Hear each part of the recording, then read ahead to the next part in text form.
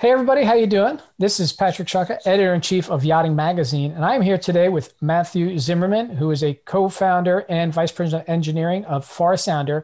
And today we're going to be talking about forward-looking sonar, which is a very cool technology that makes boating safer and obviously more pleasurable. So, good morning, Matthew. Good to see you. Hi, Patrick. Thanks for having me. Great. So today we're going to be talking about forward-looking sonar. So for those who may not be really familiar with forward-looking sonar, they know the word sonar, right? What is the technology and what are the uses that it has for boaters? Sure. Well, any technology that uses sound waves to make a measurement is a sonar. So there's lots of different sonars out there. Our products are a forward-looking navigation sonar.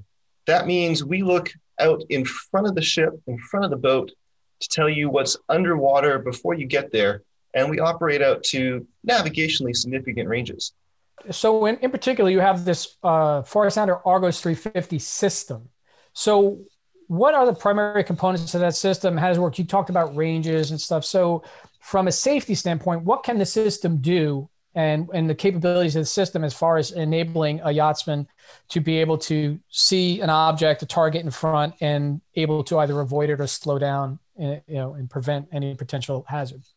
Well, the Argos 350 is our newest product. We launched it officially at FLIBS last year and just started shipping units both in the US and overseas over this past summer. The Argos 350 goes out 350 meters ahead of the vessel. So that's over 1,100 feet forward underwater. It creates a 90-degree field of view, so plus or minus 45 degrees off the bow. And every time we ping, we update that entire image. We have color map to depth or color map to signal level. So with the user interface, the operator can really easily see where the water is safe and where it's dangerous. Obviously, you have your charts that help you navigate nominally where it was safe or dangerous the last time somebody bothered to look. And as we all know, those charts aren't exactly accurate in a lot of the places that a lot of yachtsmen like to go. So in our software, we actually have a chart overlay display, and you can see the sonar data overlaid on top of the chart information. And this allows you to really easily see where the chart is accurate and where it isn't. Obviously, in those places where the chart isn't very accurate, you probably want to pay more attention to your traditional navigation techniques like looking forward, using the radar, visual observations, watching the sonar and echo sounder, and so forth. So is this a technology that you can retrofit onto an existing, yacht, or is this something that is strictly for an OEM, or how does that work? Certainly. We have about 50% of our customers are new builds and about 50% of our customers are refits. Actually, in the new build world, lots of times the hull is actually constructed before the customers made any decisions about the navigation electronics. So even with our new build customers, most of them are actually treated from a refit point of view. With the Argos 350, the customer has the option of installing it in a fixed mount on the bow, which is traditionally how we install our other units. However, the Argos 350 is also designed to be deployed by a hoist and fits inside a standard 10-inch diameter sea chest. So if you have a sea chest already installed on your vessel, you can swap out what's there with the Argos 350 and deploy it through that same hoist mechanism. How is the Argos 350 forward-looking sonar different from any other potential, forward-looking sonars that are currently on the market and available? Well, we like to think of our products as commercial grade or explorer grade systems, real marine technologies, not just recreational toys. So our products go out to navigationally significant ranges. The Argos 350, like I said, starts at 350 meters range, and our Argos 1000 goes out to 1,000 meters range, so more than a half a nautical mile. Wow. We produce those images every time we ping a full 3D image. So there is no mechanical scanning underwater. Our products are designed to be really robust and really accurate. And they're used by really famous commercial ships around the world. The Sir David Attenborough has one of our Argos 1000s installed to help it go and explore the world's Arctic and Antarctic waters. The big difference between our products and other products that are called forward-looking sonars is really the complete 3D image, fast update rate, navigationally significant ranges, and easy to use. So when you talked about the update rate, how often is this refreshing and providing the data back to you? All of our products have a short range mode of 100 meters, and that pings about 3 times per second. The Argos 350 at its full range of 350 meters, more than 1,100 feet, that pings about once every second. So you had mentioned in an earlier conversation we had about this also has the ability to create what you call local history mapping. So could you tell us a little bit about what that feature is in the Argos?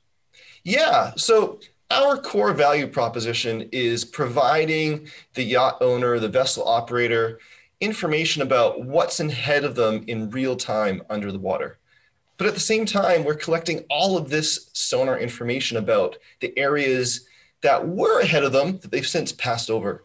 And so we now have the ability to store all of the best bottom detections and produce a 3D survey-like output, which we call our local history map. And that's essentially a 3D trail of everywhere the vessel's been recently. We've invested heavily in the behind-the-scene technologies to make that survey be produced without any human interaction. There's no manual cleaning of the data or fixing data points here or there. It's all done automatically by the software. Right now, our current products have a 1-hour local history.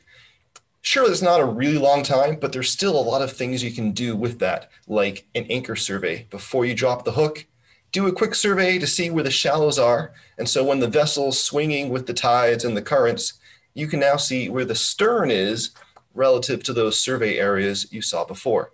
One of the great things about our product is, yes, we have a strong hardware component, but all of the processing and user interface is done on the software side. And we have updates a couple times a year. And in an upcoming update, we're going to be releasing more local history mapping features. For example, the ability to store and recall those 1-hour blocks. Eventually, we even envision being able to share that data across a fleet. So if you're cruising with some friends that also have a FarSounder installed on their vessel, you'd be actually able to share your data with them and vice versa, so that when you're trying to meet them in those exclusive out-of-the-way spots, you'll have a reference to follow along, as well as having your real-time Argos 350, Argos 500, or Argos 1000 sonar operating ahead of the vessel. That's a lot of capability. With regards to on board, can you network this technology with your other onboard gear? Does it easily talk and play nicely? That's a great question. So our primary interface is a full screen display, and our bridge computer has a standard video output that can go into pretty much any of the existing bridge displays you might already have on board the yacht. We take NMEA inputs from the GPS compass or gyro, heading, rate of turn, speed over ground, course over ground, etc. And our software uses that for part of its processing, as well as displaying a basic conning display inside our software. We do have the ability to send our data and our controls into third-party systems.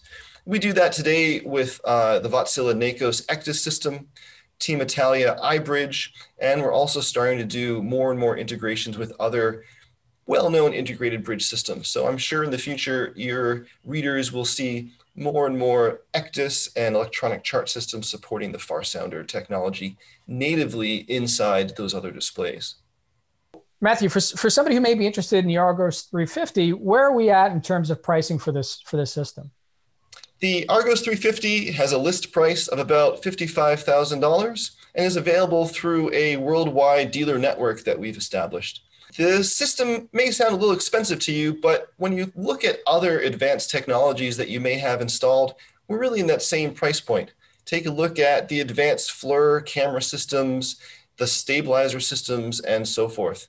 But really, when it comes down to it, you have a really expensive asset, the boat, the ship, the yacht that you're navigating, and what's the cost of avoiding one major accident? We're really trying hard to make our systems pay for themselves by preventing expensive accidents.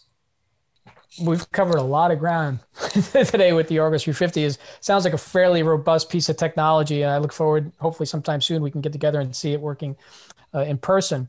That said, if somebody is interested in learning more, on their own, where can somebody get some more information about FarSounder and the Argos 350 system? Obviously through our website at www.farsounder.com. You can also follow us on all the standard social medias. They are welcome to contact us by phone or email. And we have a pretty robust dealer network all around the world. Of course, a lot here in the US, as well as Europe, Asia, and Northern Africa. Well, that's fantastic.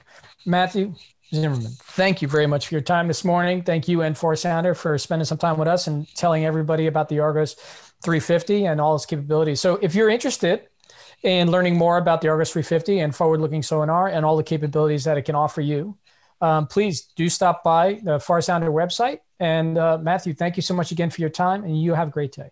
Thanks for having me, Patrick.